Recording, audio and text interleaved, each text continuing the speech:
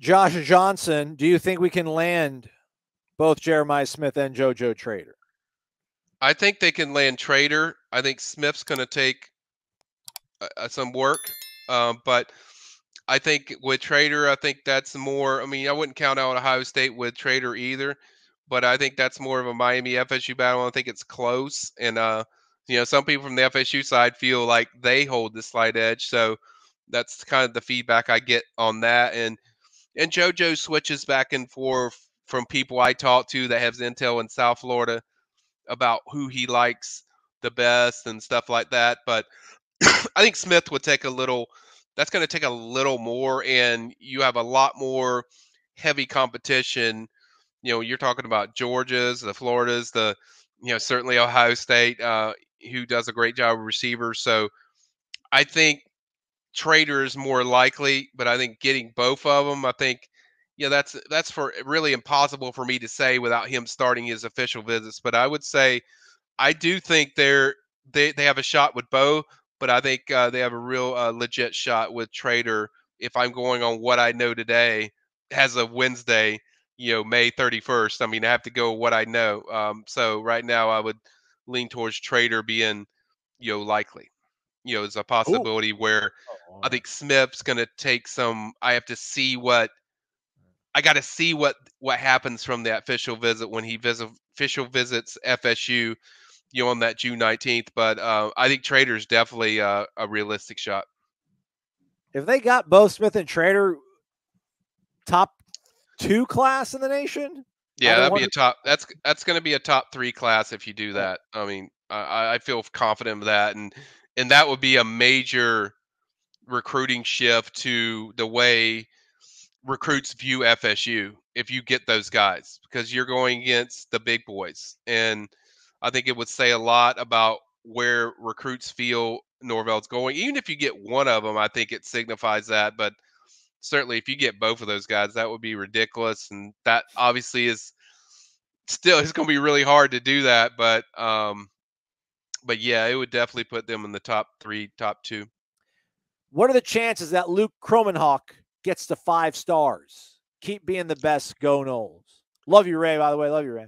Love you, Ray, I loved it. And Ray got to see how I feel about Miami fans. So that was fun. Nice. But um, yeah, I think there's a 50-50 shot on that, Ray. I mean, he's already moved up to, I think, the top 50 range. Certainly, I think this is a big upcoming event for him with the Elite 11 thing coming up. He told me he's also going to be at the June 10th elite camp. So I think, but the Elite 11, I think, is going to kind of the first test in there, and certainly you watch this kid. I mean, he has that it factor when he's playing quarterback. I mean, he can run, he can throw, and his arm talent is probably the best I've seen since probably Jameis. As far as the way he can make just about every throw that you would look for. Now I'm not comparing to James. I'm just saying the arm talent is so good of the amount of throws that he can make. This is probably one of my favorites is when he gets hit and he still hits the guy in the corner of the end zone. But I just think his stock is rising big time. Even the guys that saw him, I think at the On3 event they're doing this weekend, I think the Elite Series, they're like, this guy's one of the most impressive looking off the hoof when you look at him, his height, weight, his body frame, and then when you pop in the film, it really explodes at you. So yeah, I think Ray, there's a real shot that he could move up there. Now, obviously, you need a good season, needs to continue to play good when he plays top competition, and then go from there. But when you're in the top 50, I think, and you keep rising, I would say there's certainly a legit chance that you could see him as a 5-star. I think it's certainly a possibility. I would say 50-50 either way, but either way, I think it's going to be he's a top 50 guy that certainly FSU was on when he was only a 3-star. So FSU has a really good evaluation eye for talent, and they got on him early, and it's a good thing because they probably wouldn't have gotten if they didn't. So I think they did a great job of seeing him early, and certainly 5 stars not impossible for it to happen. Yeah, a story up on our screen here. Again, some folks might be listening just on the podcast feed, but Charles Power, the director of scouting for On3, says that Luke probably has the most physical upside, along with DJ Lagway, the most physical upside of these top 100 blue chip quarterbacks. So you I ain't love him. wrong, Michael. You ain't I wrong, love Michael. him. I mean, and he's a great kid, and he's a great recruiter too. Like that's the thing I don't think he gets enough credit for is his ability to recruit other guys. Like where it's one thing being a really good, great player, but how do guys react to you and connect with you? And I think with him, and I think that's one of the reasons why they were able to get Jeremiah Smith and these guys like JoJo Trader on campus. Like he's very likable. Like he's a very likable guy that kids want to be around. That he just there's a comfort feeling when you're around him, whether you're on a visit or you're just around in 7-on-7. He's a guy that recruits like and want to be around. Ray, I'm sorry, man. I can't believe I didn't. I can't believe I missed it at the corner pocket, man. Corey and I will repent somehow. First 17 beers are on us in Orlando, man. Hope we see you out there, man. Thank you, Ray. You're the man. What do you gather the coaching staff views as the number one position of need for 2024, or do they focus on individuals rather than position groups? I mean, I think they have some positions that they want to address. Like, certainly there's positions like linebacker. You want to address the depth there, and I think there's other positions where center they really want two in this class. They feel like they really need centers, from what I can gather. And then you just want to. I think the other ones are just the best of the positions, and then really it's kind of a mixture of both. Get down where you want the positions, to get the talent and the depth that you're looking for, but also it has to be the guy. It has to be the prospect. You evaluate them individually. Sure, they have. I think they want linebackers. I think certainly they've shown they want receivers because they know a lot of these guys are going to leave. And I think a lot of people are like, we don't need receivers. Like, yeah, but it's a good chance you lose Johnny Wilson. Keon has a good year. He's gone. And you could have several guys leave. So you have to prepare for what could not be there. So I think that's another position they're heavily looking at. But I think for me, defensive line, certainly the linebacker position are two places that I think FSU's focused a lot of the attention on. Like, are we fine at safety? Like, I'm not panicking. I don't want to sound rude, but like, are we fine at safety? Like, what's going on in the portal, Michael? Do you think it's still open if you're if you're already in there, or if you're a grad transfer, you can enter. They're obviously monitoring things. How closely do you think they are monitoring the transfer portal? Well, I think they're monitoring it. I don't think there's any major activity yet. Obviously, they were going to host Artavius Lane, who was from Georgia Southern, but was committed to North Carolina. He that visit got called off. From what I heard, Lane was afraid he might lose his spot. He's committed to North Carolina, so there was some concern about that, which tells you that FSU wasn't really pushing that hard if he was concerned by that. But I think really right now they're just looking for a guy that fits everything they're looking for. Just they want a for sure guy. So if that guy's not there, they're fine walking away. I think they feel good about the players they have in their room. I don't think there's so much concern with that position within FSU as it is, I guess, from me or maybe you, of what they could use as far as having a productive, NFL type of player that could come in there and you can insert. But I think they feel comfortable with their room, but and they're not going to just take anybody. So I think they're just still studying and they're still looking, but I don't think they're just going to jump on anybody. All right, there we go. We'll go to Weldon Taylor. Shout out Weldon Taylor, king of the car selfie. Strong. Do you think Charles Lester is still a strong FSU lean?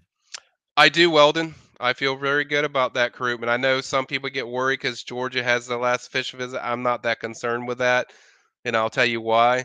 First, if FSU wants Charles on campus, even after that Georgia visit, they're going to find a way to get him there once that visit wraps up. But two, I just don't think I think they feel very good about what they've done positioning wise and stuff like that. Be honest, I this might sound silly. I'm more concerned about the Colorado aspect of Charles Lester than I am Georgia or the Alabamas, because he's visited Georgia and Alabama's. They've tried whatever. We've seen what Dion can do with defensive backs. Dion's played the position, so you never know how if he can certainly make an impact. Now I feel very don't get that confused. I feel very good about FSU's chances. For those that don't know, Charles did transfer to Venice High School from Sarasota Rearview. Venice is one of the top teams in the states. That's not like shocking because of kids want to play for the best of the best, and certainly Venice is that every year. But yeah, I feel good about FSU and where they sit with Charles and I wouldn't be surprised. Charles takes his official visit on the 16th. I wouldn't be surprised if you see Luke Cromahawk and Cam Davis there for that visit just to make him feel comfortable. I would not be surprised with that. They both really recruited him extremely hard, and I think things have looked and trending pretty darn well for Charles. I don't have any change as far as how I feel about Lester. Somebody asked earlier, I think Jaron, like who's the next to commit? If you had to have like a top 3, would Lester be on that? He would be on there because I Okay. think he's going to commit after he takes in his official visits and stuff like that. But I think he would certainly be in that top 3. I'm trying to think of others that are making the decisions. I mean, Well, I'd they'll give it all. They'll give it all away for free, Mike. okay. They'll Let's give it not all give away it a for free. while. I told people I'm going to put together a list of guys that I think could pop in June or in July. So I'll probably do that, after either during the weekend or after that after that weekend. I'll kind of go in detail about these decisions that are coming up in July. But definitely, yeah, Lester and Zandamello will be in there. Want to kind of break down a little bit, the official visit weekend coming up. Want to let you know who's coming in.